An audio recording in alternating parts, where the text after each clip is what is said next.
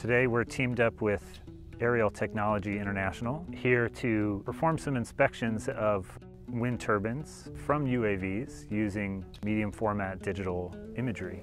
To do that, we're using the Phase 1 IXU-150 camera.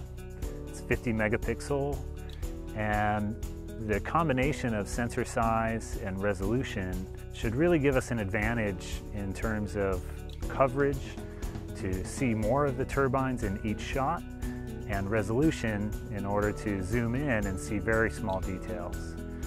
So the combination of this high-resolution camera and our UAV, what we're hoping we can create is a new way of doing blade inspections that brings a lot of value to this industry, as well as possibly reducing human risk by having to send people up to do inspections, or a very costly act of removing the blade and bring it down to the ground for an inspection.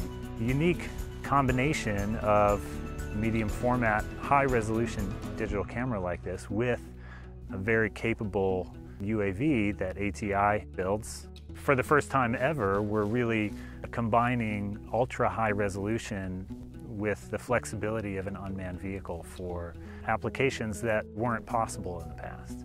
This was a really difficult project. It's literally we had to find a needle in a haystack, looking for a small black line on a blade that's over 120 feet long, hundreds of feet in the air. It required very, very high resolution imagery in conjunction with a high-grade commercial UAV. Without these two tools put together, this task would have been impossible. We knew that what we needed to do for this project required, a special camera in a lot of ways, ones that aren't just necessarily right off the shelf. And it also required communication where there was an open door between us and our partners to apply this technology, get our answers, and collaboratively generate this product in the end. We couldn't have done it without, the Phase 1 camera and their support in the whole entire project. Being able to go out there and correctly set up the camera, and then us bringing out a drone as the tool and being proficient in the operation of that drone really made for a team that couldn't have come out of there without a success. The object that we have to take images and pictures of just can't be done with any conventional camera.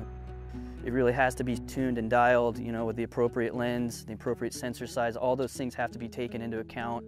Interchangeable lenses on the IXU series of cameras means that whether it's an inspection for very high resolution details of small features, or a wider shot for something like 3D modeling, changing lenses is easily accomplished in the field and locked to the camera body for ultimate stability in terms of focus accuracy and metric stability of the camera system.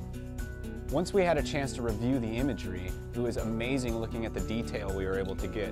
The resolution was in the millimeters. We were able to see small fissures and ribs and stress points on the blade that would have been undetectable with any other system.